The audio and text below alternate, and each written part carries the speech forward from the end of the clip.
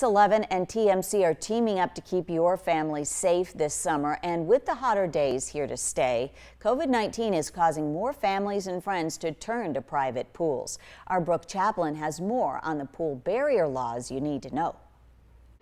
With the dog days of summer still in full swing and more families enjoying a splash at home to stay safe, teaching the importance of water safety is even more important. And if your new home includes a new pool, it's time to get in the know about pool safety and rules. Probably the most important thing is know what's around the pool. What's around your pool is critical, and pool barriers are needed. In fact, Eric Gibbs, a local realtor, tells me all homes in Tucson and Pima County need to have barriers in place because the law requires it.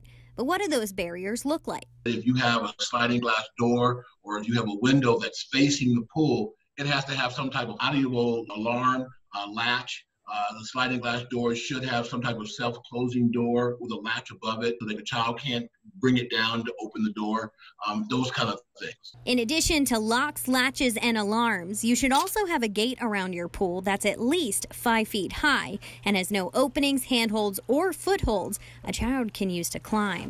But it's important to remember, barriers only do so much. The key thing here is making water safety a priority. To always take it seriously and watch the children in the pool, because it happens in a moment's notice.